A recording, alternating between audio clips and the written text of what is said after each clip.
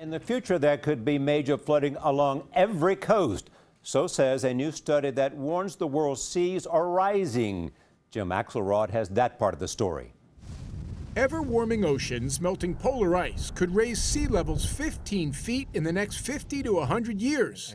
NASA's former climate chief now says 5 times higher than previous predictions. Well, this is the biggest threat that the planet faces.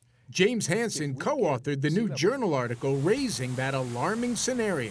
If we get sea level rise of several meters, all coastal cities become dysfunctional. If ocean levels rise just 10 feet, look what happens to Miami, Seattle, and New York City.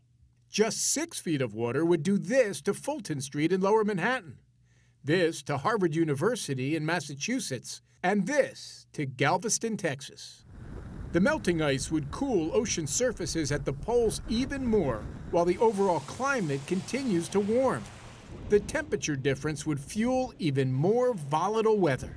As the atmosphere gets warmer and holds more water vapor, that's going to drive stronger thunderstorms, stronger hurricanes, stronger tornadoes, because they all get their energy from the water vapor. Nearly a decade ago, Hansen told 60 Minutes we had 10 years to get a handle on global warming. It will be a situation that is out of our control. We would reach a tipping point.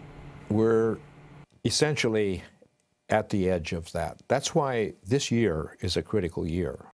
Critical because of a United Nations meeting in Paris in December designed to reach legally binding agreements on carbon emissions, Charlie, those greenhouse gases that create global warming. Thanks, Jim.